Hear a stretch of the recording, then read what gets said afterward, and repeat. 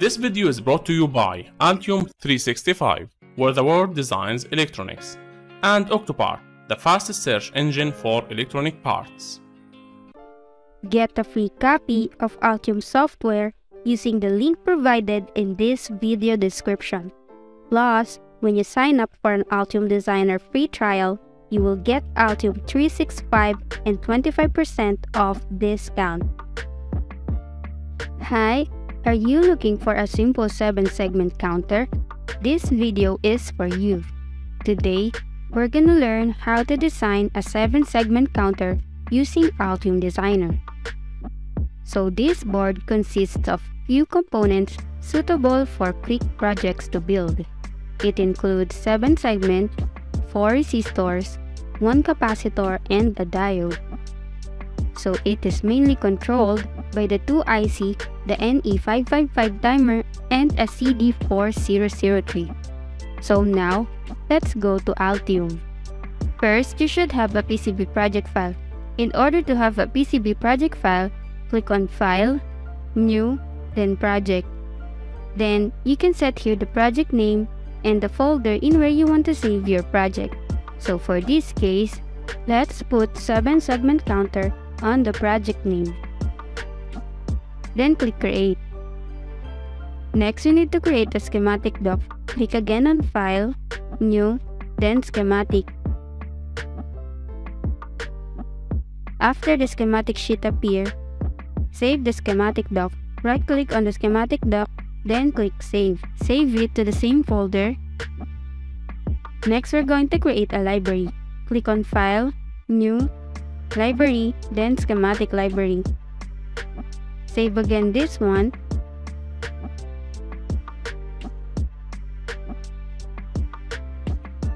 Next, PCB library. Click on File, New, then Library, then PCB library.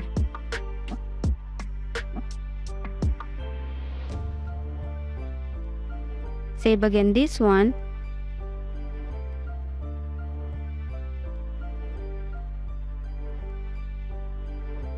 Now for this PCB, we will be using a library loader. So go back again to schematic doc. Make sure that you're always in the schematic doc and click on the library loader. So this is available on the internet, and we're just gonna copy the manufacturer part number of each component here in the search tab, and just click Add to Design, and it will automatically load in our schematic sheet. So this is the BOM list for this PCB, and these are the part numbers of each component, and we're just gonna copy each part number. Let's try this one, copy this one, then go back to schematic doc, open the library loader, and paste it in the search tab. Then click on Search, wait for it to load, then click on the result and click Add to Design. Now, as you can see, it automatically added in the schematic doc, and if we check on the schematic library, you can see that it is added on the library. So, next thing we need to do is to edit the comment. So since this is at 47k ohms, we will put here the value of the component. So save this one.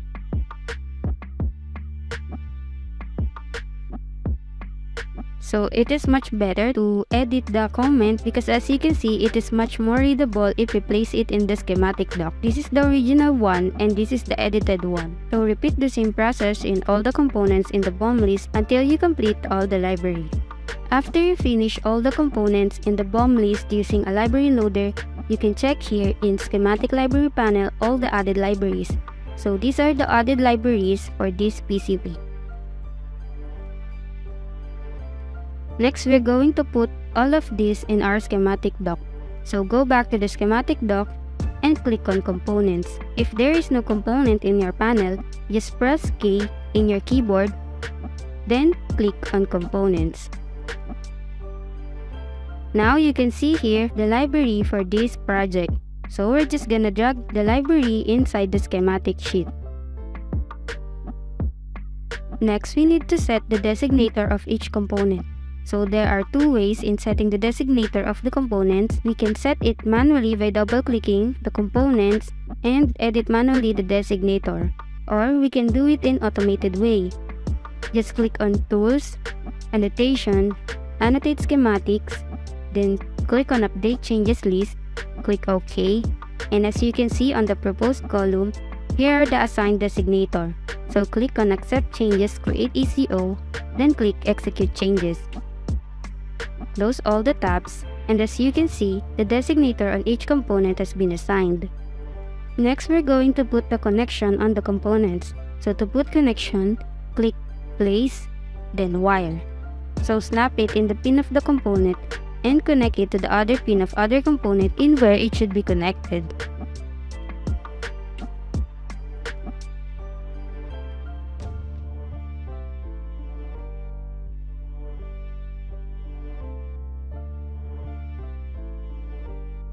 Now as you can see, we have a small circuit and a huge schematic sheet. Now we're going to edit the size of our schematic sheet. Just go to Properties panel, change the units to mm, and click on Custom. Now this is where you can set the width and the height of the schematic sheet. So this is the finished schematic, and before we go to the placement, make sure to always perform validation. So just right click on the project PCB file and click on Validate. Then to check the result, go to Message panel. As you can see, no errors found. So now we can perform engineering change order. So before that, we need to create the PCB. Click on File, New, then PCB. Next, save this one.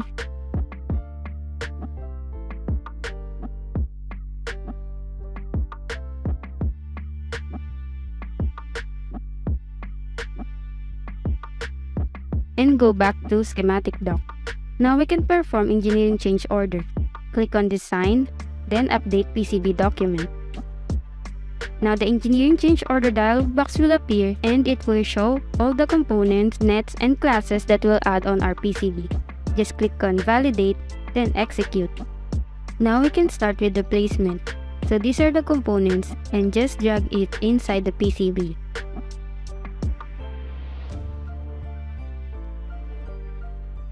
After you place all the components inside the PCB, next we're going to edit the board shape.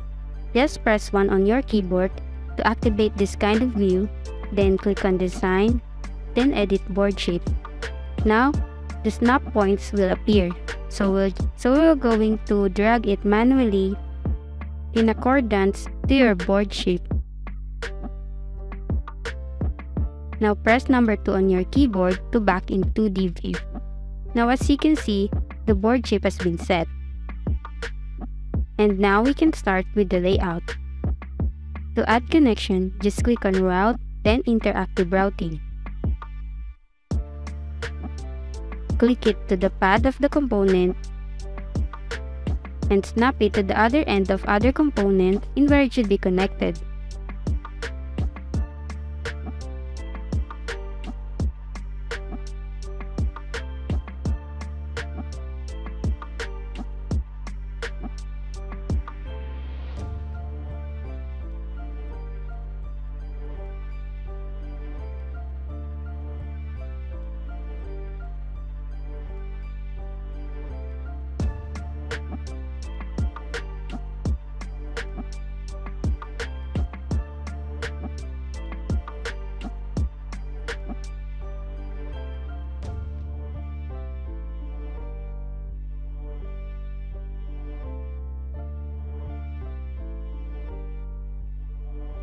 Now we're done with the layout.